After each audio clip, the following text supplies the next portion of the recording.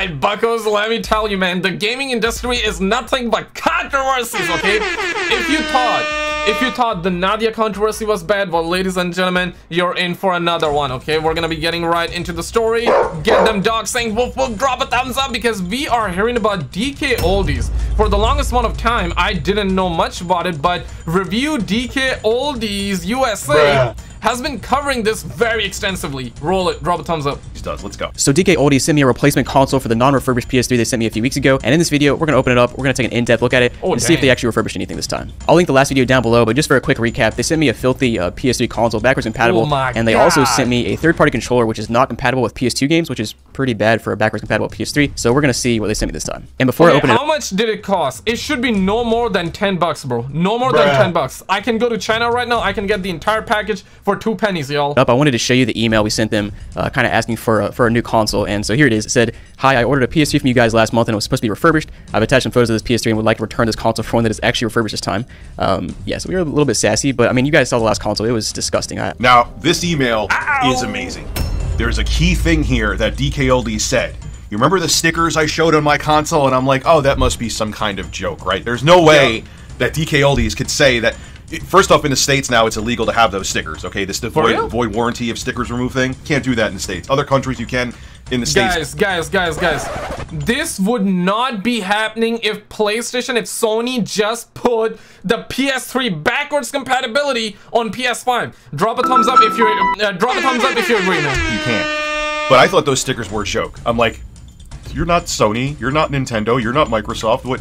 Really? And you're not even going inside of these things. Let's see the emails that Jacob R received. Watch this. And so here's the response they sent back. They said, "Hello, thanks for reaching out to me. Sorry to hear you received your console in that condition," and a few sentences about how to return it, whatever. And then here's the funny part. They said, "For future reference, opening up a console does void the warranty, but I talked to my department lead, and we'll be sending out a replacement." I just created a replacement order for another PlayStation 3, PS3 Fat.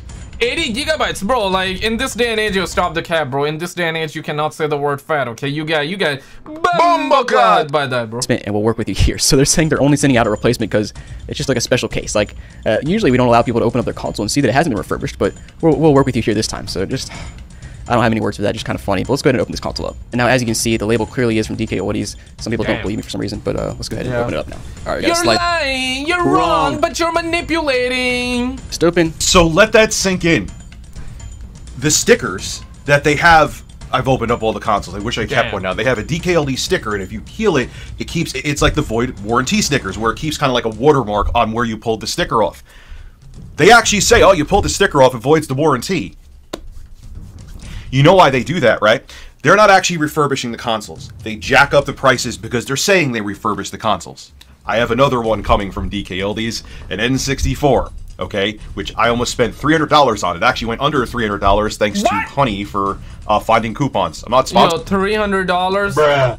You can go to China right now and you can get it for 0.000.1 penny, y'all. Bruh. No caps, no caps. To buy them here, but they actually found coupons. It was awesome. So here's what they're doing. They're not refurbishing the consoles. They're putting out misinformation, literally videos saying they're refurbishing the consoles. And what they're doing with those stickers is it's like, hey, we don't really have to refurbish the consoles. We can pretend that we did with these stickers, so people won't go inside of them and see we did crap work. And then what they're doing to cover their asses even more is giving a year warranty. Like, so it's like, all right, we have a huge profit margin because we're jacking up the prices, lying to people, saying that we are refurbishing the consoles, and we're de-incentivizing them from looking inside because if they do, we'll say their warranty is void. Oh my! Damn! Yo, fire those nukes, man. Guys, this is just genius level. This is 500 IQ, man. This is 500 IQ. So they are selling you refurbished consoles. They're telling you that, yeah, they fixed everything. They got new thermal paste, this and that. Once you get the console, it's gonna be like brand new. Okay, you're gonna get hit in the G spot. You're gonna love it. You're gonna shake, and it's gonna be like brand new, refurbished, but brand new. But the second you try to investigate it, right? The second you try to look into it, the second you tear that sucker off the warranty void, and the second you open the console to actually examine the goods, then all of a sudden it's your problem. We cannot return it, man. That is Bruh. Tell me factually that this company is not a scam. Please try to white knight for them now. I know there's like 2 people out of every 3,000 that are. How could you defend that? That is unbelievable. Oh, gee, I wonder why I'm making the thing with the internet and with society is that there's always one guy that sticks up for everything. He just want to be like, you know what, like you're just a hater. You know, you're just a hater. You're just a hater. Even though everybody's saying, even though there is all the proof in the world that is pointing us in the direction that they are in the wrong, but there will be one guy that needs his high, and he needs to protect them. What are you getting? Are you getting money from them? Are you a shill? If you're a shill and you're getting money from them, that's kind of understandable. But if you're not, I mean, damn, man, like there is so much evidence, bruh. Like, can a brother get a fat PS3 that's working for like 2 pennies? It shouldn't even be a thing. We should have had the backwards compatibility day one with PS5. You know how much of like an amazing thing it would have been? In another video today. Anyway, let's go. I'm going to show you a couple more parts here, not the full video. Let's go. All right, so here's the console, and honestly, at first glance, I'm not sure it looks any better than the last one. It's extremely scratched up. You get some pretty big scratches on the top. Yeah, I have a similar Sony Pony 3 like that, bro. There, another similar, right there, similar. right there. There's just tons of scuffs on it. So the outside of the console is scuffed up, but it's an old fat PlayStation 3. The bird could fart on it from a mile away, and it would have scuffs on it. That I hate shiny plastic. Okay.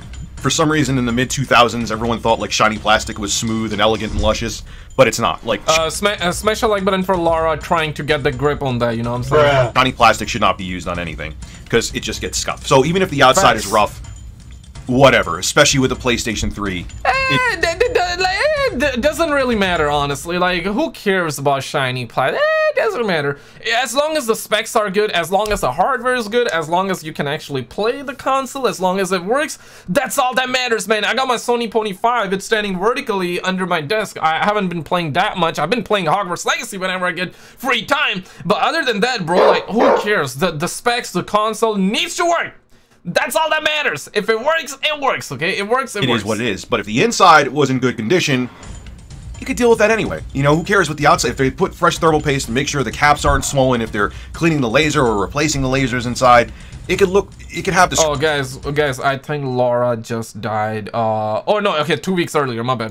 Scratches on it. But do you think they refurbished the inside of it? Now, this is the part I'm skipping. We tried PS2 games, PS3 games. The system did work. Yo, tell me the name of that game. If you can predict that name of the game, you will get nothing. But I want to know how many of you are like OGs. Okay. So he does what I do. It's smart because if you would open up the console before you tried it, DKOldies could always fall back on, well, you broke it. So you always have to do that first because you gotta record if you don't, they're gonna try to put the blame on you. They're already saying that we're jealous of their success, so we have to cover every corner. You're just jealous. Let's continue. So I have the top cover off now, and it does look a bit dusty in here. It's not like super dusty, but it does tell me that they probably did not open this up and clean it out because, like, why would there still be so much surface dust right here? All right, time for the big reveal here. And oh damn. Okay. Okay. Anything up. Let me unclip this real quick. Yeah, they definitely did not open this up because it's still. I mean, obviously this is very nitpicky about being dusty, but the fact is that we're trying to investigate if they're actually opening consoles up and cleaning them out. And like, why is that dusty? That means they're not. So there was like when you take off the top of the PS3, like the exterior casing inside, there was. They're not even cleaning the console. They're just like, by the looks of it, guys, like they're just. I'm in Canada, right? Like we got Village de Voilà. We see that's like a secondhand store.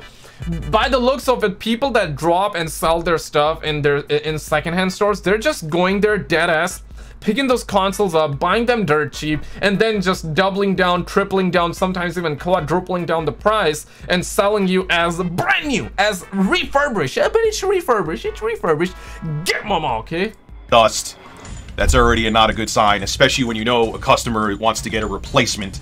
I may have made a mistake before where I said he had sent it back to be refurbished. They just sent out a replacement. You would think that especially when you know it's a YouTuber who's been getting a bunch of views on this. Dude, he gets the same amount of views as I do on these videos, okay?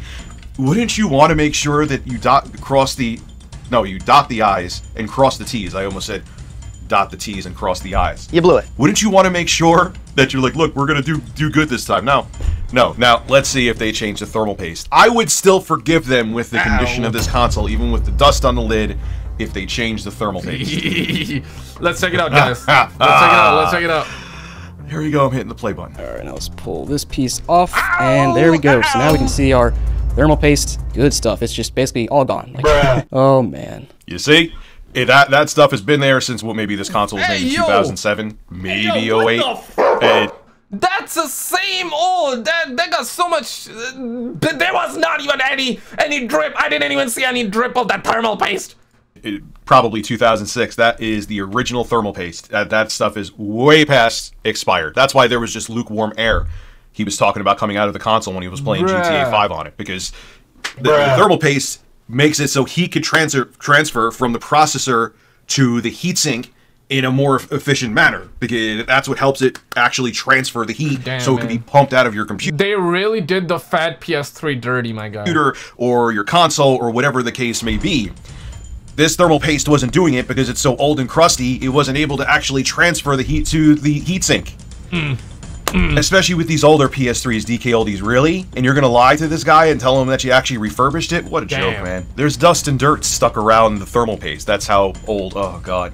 That's how old it is. I wonder, you didn't check, I wonder if you see that in the corner there's a CMOS battery. Bombocad! To keep, I wonder if they replaced that. Probably not. Of course not. Why am I even asking? Why am I even asking? They didn't even get guys, check this video out. So this just happened, okay? Some of the craziest thing happened to Nadia, the biggest cheater in gaming industry. Or click the video on the left because they are actually removing stuff.